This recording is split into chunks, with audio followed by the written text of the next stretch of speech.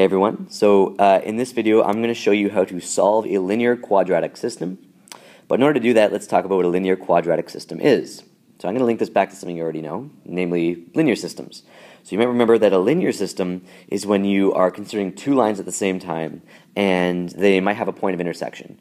Okay? And the idea is that in a linear system the solution is going to be the point of intersection, okay, between the two lines. Well, a linear quadratic system is when you have a line and a parabola considered at the same time, and they intersect. So let's take a look at what that would look like.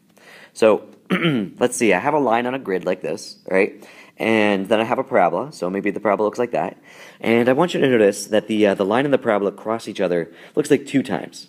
So this is one possibility, right, where the line and the parabola cross each other at 2 places, giving me 2 points of intersections, or basically 2 solutions. But there are some other possibilities. So another one's going to look like this. So if this is my line, my parabola could kind of come up and just barely touch that line at one point, okay, in which case I'll have 1 point of intersection. Or lastly, I could have a line like this, and then my parabola could go entirely underneath that line or entirely above that line potentially, right, where they won't cross at all, ever. And this would be a case where I have no solutions, okay? Now, just really quickly, I want to point to this one in the center because that has a name. So we say that when the parabola and the line kind of touch at one point like that, we say that the line is tangent to the parabola, right? And you're going to need to know that for a couple questions in the homework. Just remember that it's called that we say that they're tangent to one another. Anyways, let's take a look at a specific problem. So we're going to solve the following linear quadratic system. So if we have y is equal to 2x squared minus x plus 1, right, that's our quadratic, that's our parabola. Right, we need a line as well, equation of a line. So let's say we have y equals 4x plus 4. So these are 2 here. This is going to form our linear quadratic system. Right, we've got a line and a parabola. So remember that when you were doing linear systems, you learned 2 methods to solve them, substitution and elimination. With linear quadratic systems, you can't really do elimination. You're going to be relying on something which is essentially substitution. So what you need to know is that at the point of intersection, the y values and the x values are going to be the same. Well, since the y values are going to be the same, specifically these y values, we're going to basically substitute one equation into the other, right? We're going to substitute one y value into the other. So if I substitute 4x plus 4 in for the y in my quadratic, that's going to look like this. 4x plus 4 is equal to 2x squared minus x plus 1. And we've actually created a quadratic equation here. It's not in the proper form to solve yet, but it is a quadratic equation. So let's put it in the proper form. So I'm going to subtract 4x and 4 from both sides. And I'm going to collect like terms, and I get 0 is equal to 2x squared minus 5x minus 3. So that's a quadratic equation, right? And solving this quadratic equation is basically going to give me the x values of the points of intersection between the line and the parabola. Okay, so solving this will give me 2 x values, and they're both the x values of the points of intersection.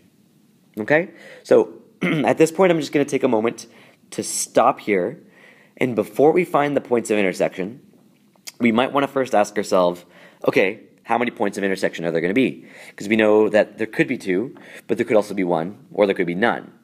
So to find out the number of points of intersection before we even solve anything, we're going to rely on the discriminant, right? What we learned about the other day. So we're going to take the discriminant of this particular quadratic equation that we've created. Right? So how many point of intersections are there? We'll take the discriminant. So we check b squared minus 4ac. So b is negative 5, a is 2, and c is negative 3. So when we substitute them in to our discriminant, and we get 49. So since that's positive, that tells us that we're going to get 2 points of intersection. Okay, 2 points of intersection.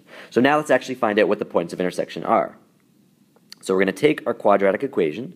So 0 is equal to 2x squared minus 5x minus 3, and we're going to solve it. And you could solve it using any of the methods that we talked about.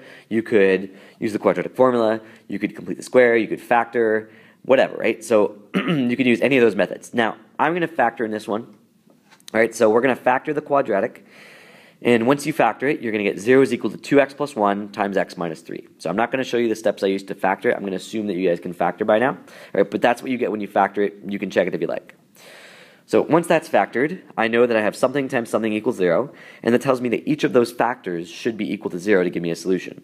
So I suppose that 2x plus 1 equals 0, in which case I get an answer of x equals negative 1 over 2. And I suppose that x minus 3 is equal to 0, in which case I get a solution of x equals 3. So the idea here is that the points of intersection between my line and parabola, right, have there's going to be two of them again, like we said. One of them is going to have an x value of negative 1 over 2. The other one's going to have an x value of x equals 3. So to find what the actual points of intersection are now, all I need is I have to substitute these back into one of my original equations. So let me write these original equations back up again. So we had y equals 2x squared minus x plus 1 for our parabola, and our line was y equals 4x plus 4. So I'm going to substitute my x values, right, both of them, into one of the equations or both the equations. It doesn't really matter. I suggest using the line because the math is a little bit easier. So I'm going to use the line here. So we're going to substitute x equals negative 1 over 2 into y equals 4x plus 4. So we get y equals 4 times negative a half plus 4, right, which gives us a y value of positive 2. Right, and that tells us that we have a point of intersection at negative 1 over 2 and 2. Right, our other point of intersection, so we're going to substitute 3 in. We get y equals 4 times 3 plus 4. That simplifies to give us 16. And so our second point of intersection is going to be at 316. So our 2 points of intersections are negative 1 over 2, 2, and 316. So this has been how to solve a linear quadratic system, guys. Take care.